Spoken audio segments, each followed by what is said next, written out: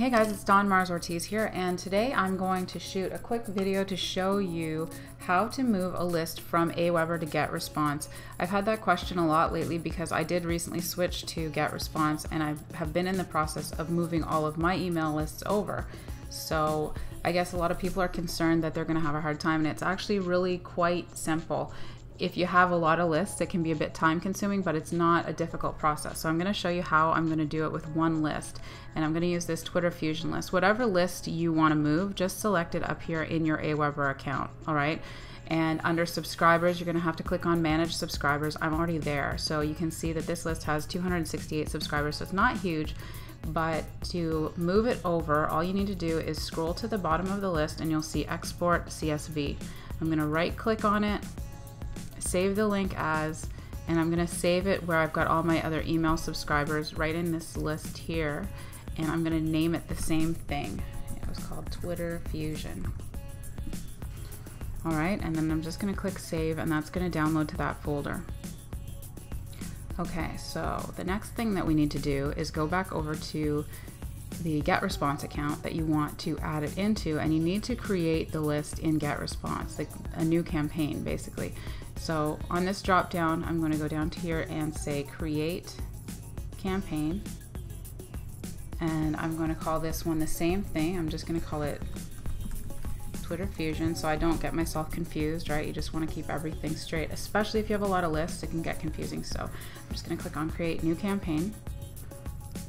Now this part is really important. Once you've created the campaign, you want to go into this little icon right here, and this is going to be your campaign settings.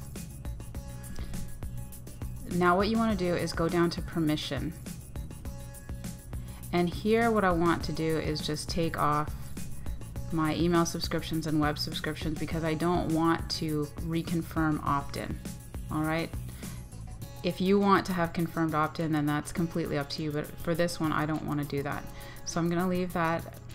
It automatically saves. You can see there's no save button, it automatically saved. In profile up here, you can put your campaign title, and keep in mind this is the title that if someone tries to unsubscribe, this is what they're going to see. And I'm just going to put Twitter training for this particular list and click save. If you have a logo or an image for the product or the campaign that you're actually using here, then by all means go ahead and put it in, but for the purposes of this training I'm just going to leave that blank. Okay, so now that I've done that, now that I have a list where I want to import this my Aweber list into, all you need to do is go to contacts and say import contacts. So when you come over here, it's going to look a little bit different because you actually have to accept their terms and certify that your list is permission based.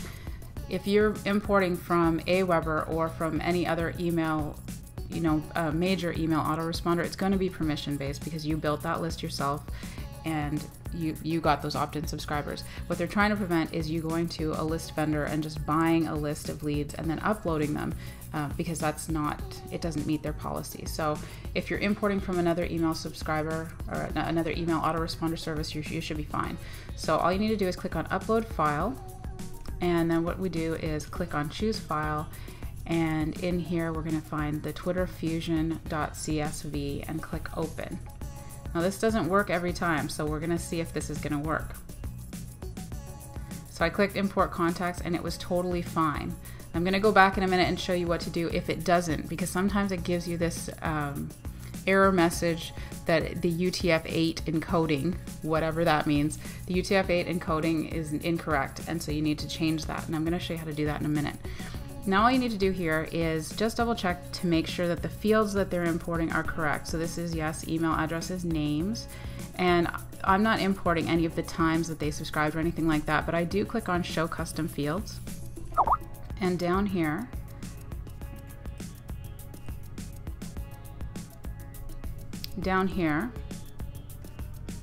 I do want to import their country, and this is my own personal preference. I just like to have this information so that if I ever need to go into my list and see who is somebody that's talking to me, I kind of know where they're from and that sort of thing. So here I just want to put that this is their state and this is going to be their city, and here is their postal code.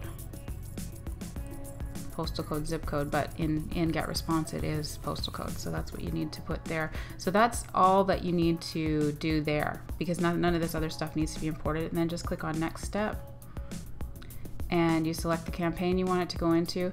Again, it's gonna ask you if you want confirmed opt-in. I do not want to reconfirm the opt-in. I just want to move the list over. And so I'm going to click on Finish Import.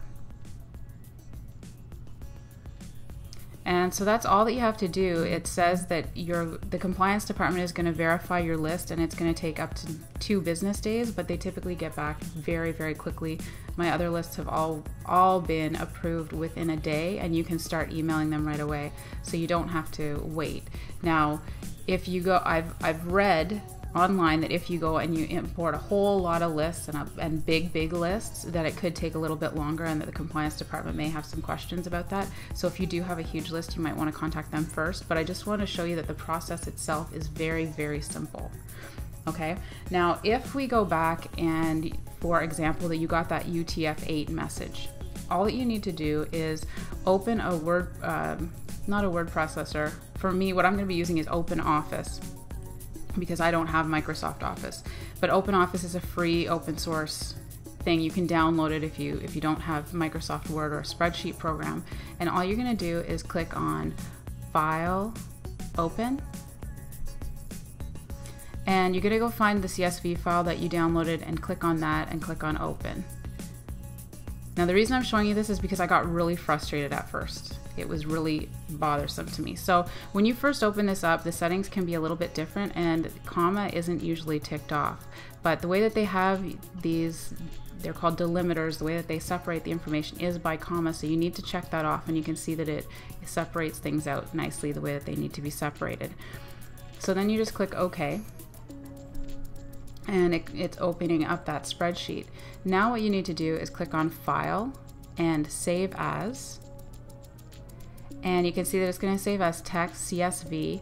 What you also need to click off here is Edit Filter Settings, and then click on Save. And then what you're going to say is Replace, and it's going to ask you if the document formatting or content cannot be saved into the text CSV format. And what you're going to say is Keep Current Format. Now it's going to come up with this character set. It's going to automatically have Unicode UTF-8. That is the one that you need. So you need to make sure that that is as it is, and everything else should look exactly the same as it does now, and then click OK. So now that file is in the correct encoding to be uploaded.